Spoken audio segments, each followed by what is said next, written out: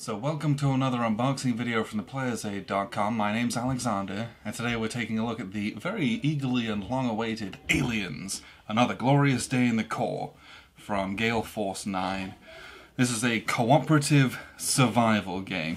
Obviously this is not the typical historical war games we cover on here, but this is something that Grant's had his eye on quite literally for years now, and we've been trying to get a play test in at like Gen Con, and just haven't been able to get it done.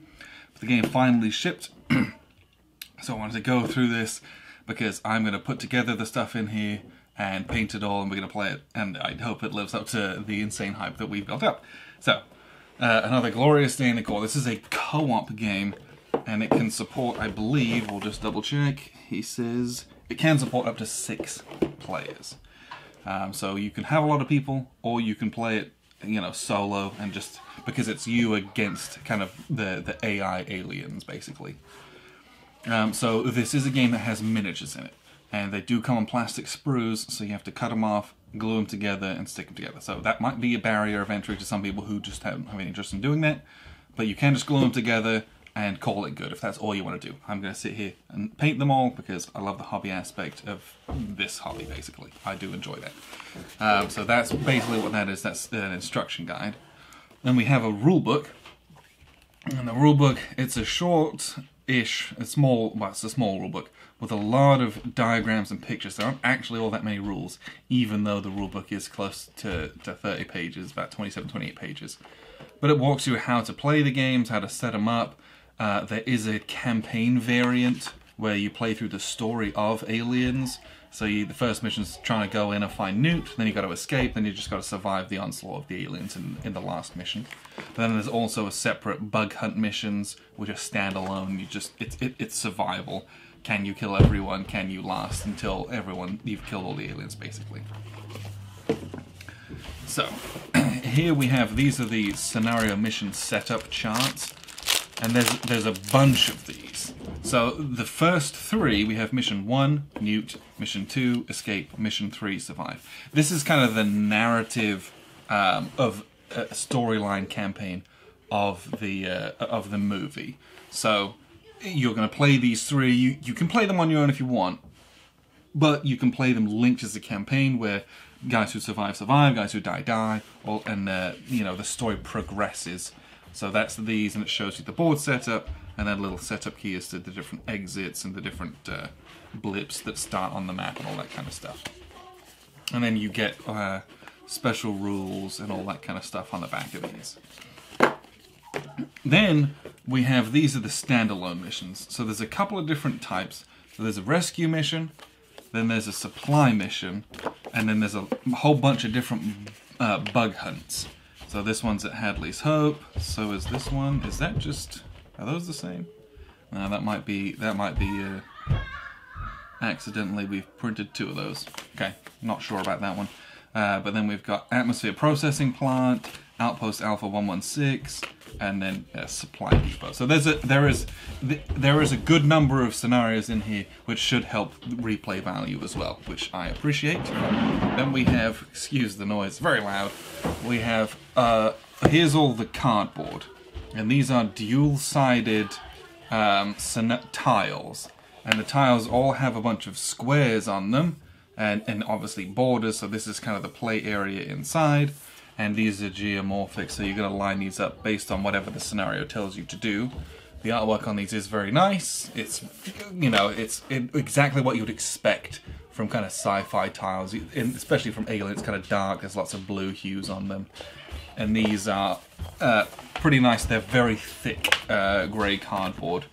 And there's a whole bunch of those. And then we've got, oh, before I mess everything up. So then we've got all of the different bits and pieces which are on these cardboard sprues. So we've got a bunch of these alien markers here. These, it says 0, 1, and 2 on the back. These are blank. Oh, that one's also got a Newt on it. These are the blips. These are, so they move around as blips, and then you'll flip them over, and that's how many, presumably how many aliens models will be represented by that blip that you'll then put onto the map and have to kill. There's some barricade markers, and probably some objectives of some form. Oh, what else have we got? There's a bunch of these dials which you're going to put onto things like your remote sentry weapon. So this is going to track how much ammunition's been used, how many reloads you've got. I presume this is probably health points for the player characters as well. And then you've got, these are the little player boards, and we'll just punch one of these. He says, so we got Vasquez here. And let's see, so this is Private Vasquez.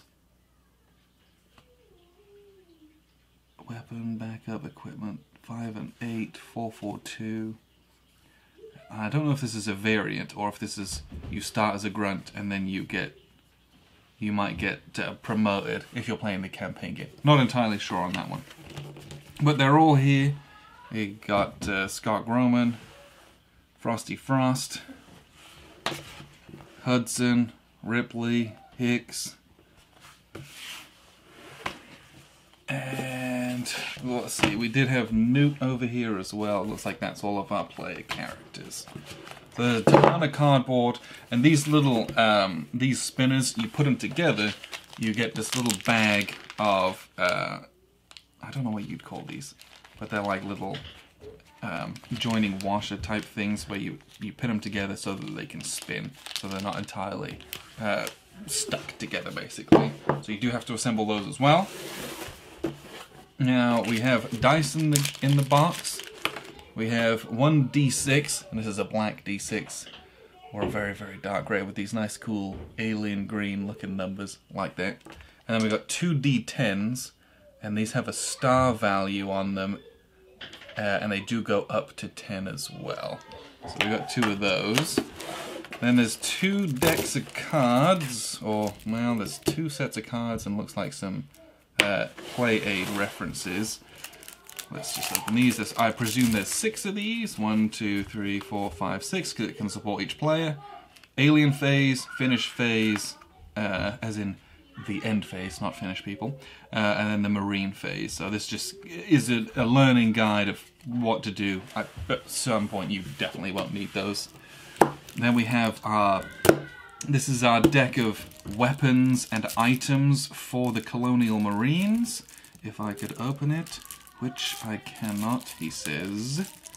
Where's the little opening? Is it over here? Yeah, they waste. I hate these. Okay.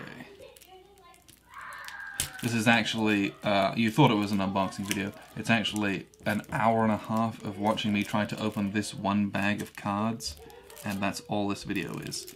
There it is. He says, hey, you got it. Alright.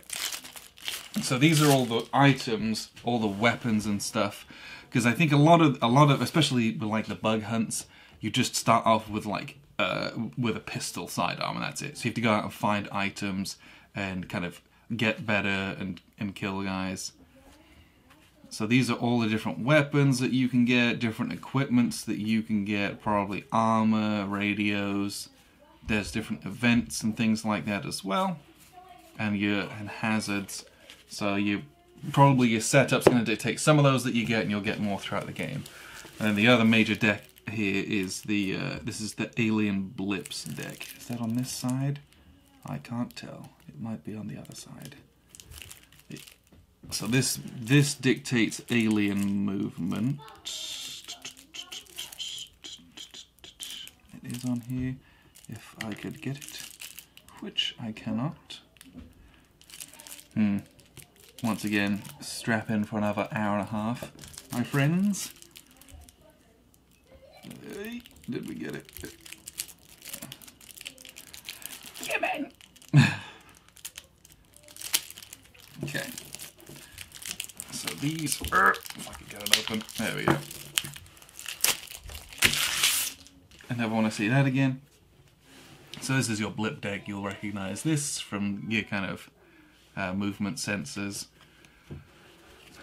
These will get flipped, and I presume each character in line of sight of one or more aliens must discard one card. So bad stuff's going to happen. I don't know if it reveals blips or tells you how far they move. Yeah, this is a false alarm, so there's nothing there. I don't know if this tells you how much they move, or you move blip number 2. And I'm not entirely sure on that, but this is basically the AI of the game. This dictates their movement. You as players control Colonial Marines. So, the last thing that you've got in this box is a stack of sprues with a little rubber band around them. And these are 28mm miniatures. And they look a little bit smaller if you play a lot of war games, because these are true 28mm. I measured them, and indeed, they're 28mm up to the eyes. They're not some heroic scale, so they're not kind of oversized in the face or anything. But these are really, really nice. These are very well sculpted, especially for a board game. But these are done in hard plastic, so you can use plastic cement to get them together. We're going to cut off all the mold lines of these. I'm going to paint these up. What I really, really like is you've got all the weapon attachments and heads that you're going to put on. But the bases, have texture on them, but also has the name of each of the guys and gals. And so it'll be really quick and easy to reference who's who at the board, especially early on, and especially if you don't have these painted and they're all kind of green. It'll be easy to see. Just look at their base, you can tell who's who without getting them mixed up whilst you're learning the game. And the aliens, there are 4 alien sprues, and I'll just kind of show you this. They're all identical. So we'll just look at one of them, and all other 3 are identical. Again, these have really nice textured sci-fi bases. And I don't know if you can see this on here. Most of them have the 2 alien feet molded onto it, and next to it there's like a little sinkhole, which is keying for the alien's legs that have a ball, so it's a little ball and socket joint that you'll be able to glue in for extra strength. Because of the spindly nature of these, I probably will just do that instead of pinning them, because the drilling holes in these thin legs will be very difficult. But you can see, I don't know if you can see, we can pick up some of the detail. Just look at the texture and the molding on the alien's tail. I love that. Xenomorphs are very classical looking. They're really great. The detail molded on these is fantastic. It's going to pick up, it's a really good quick and dirty dry brush if you want to do something like that.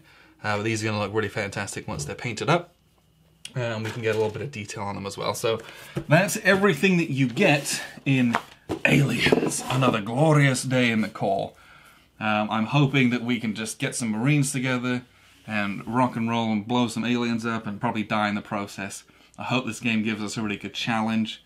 But that's this game. You probably see a lot of tweets about this one, of me painting these and us playing it eventually.